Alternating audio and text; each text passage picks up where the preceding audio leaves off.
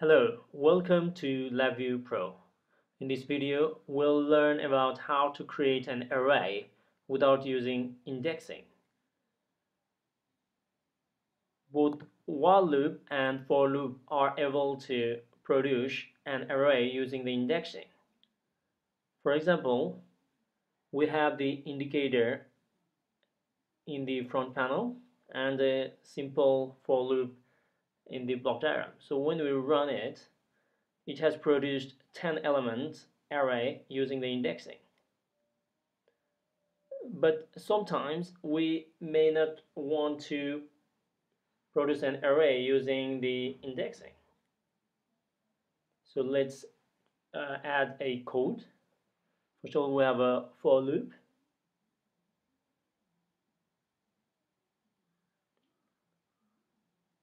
And now what we'll do is we'll initialize an array because we want to be using the indexing and numeric constant and change that to the boolean values. We'll change that to the double value just like the top one, and at the moment I will change that to 10. It doesn't matter, so we'll connect over there and then we'll replace that with shift register because we want to be using the indexing in this case.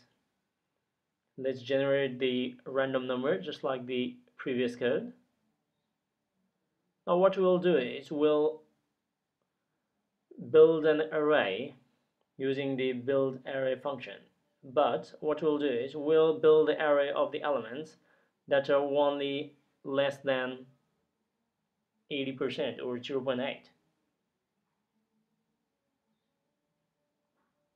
After the comparison, we'll use the case structure, and the case structure will hold the code that will build an array if and only if the value produced by the random number is less than 0.8.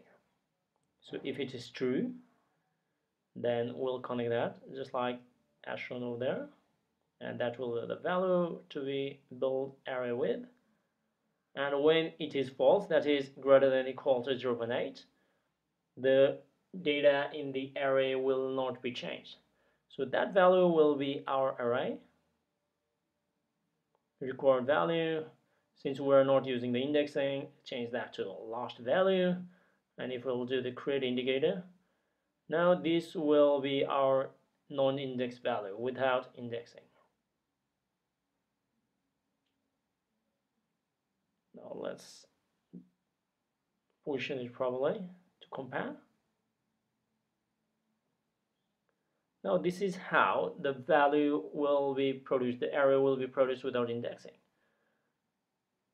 So if we say whenever the value is greater than the value of 0.8, the array element is not updated, and when the value is less than 0.8, the case structure goes to the true case and the value is being updated. So we have got 9 elements in this case.